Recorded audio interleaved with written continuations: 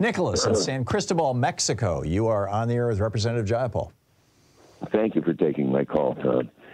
Representative Jayapal, first let me say how much I adore you and the stellar, nothing short of stellar service you have been providing our country with.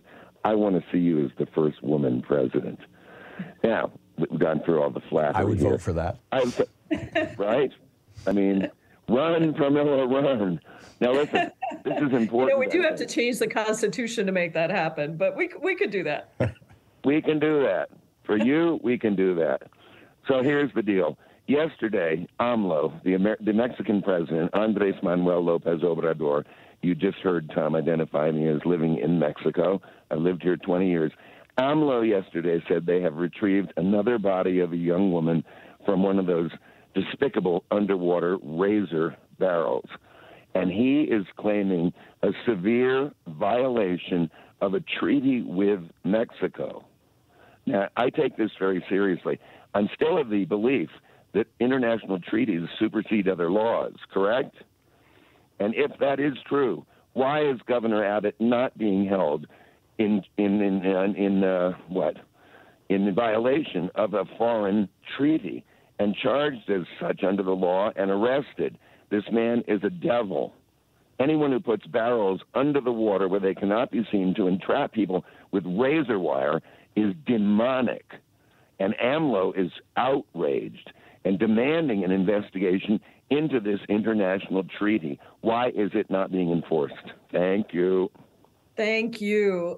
Look, I think that as ranking member on the Immigration Subcommittee, we're actually looking into all the possible options right now that are before us. International treaties do supersede domestic treaties, but they are also extremely difficult to enforce.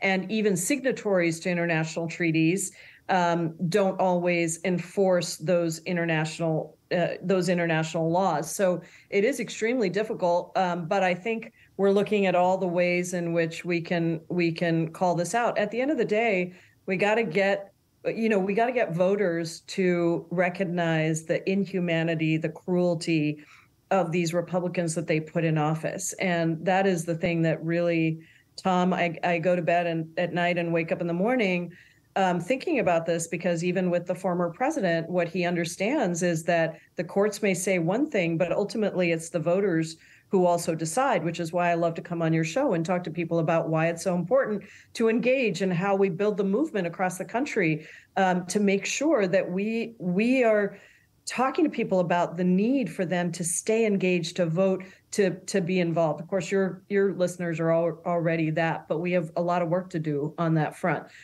We're looking into this buoy situation. It's just horrific. It is difficult for me to even comprehend how one human being could do this to other human beings. And I could say that on a lot of topics, but certainly this one, to me, is reminiscent of family separations. Yeah, amen.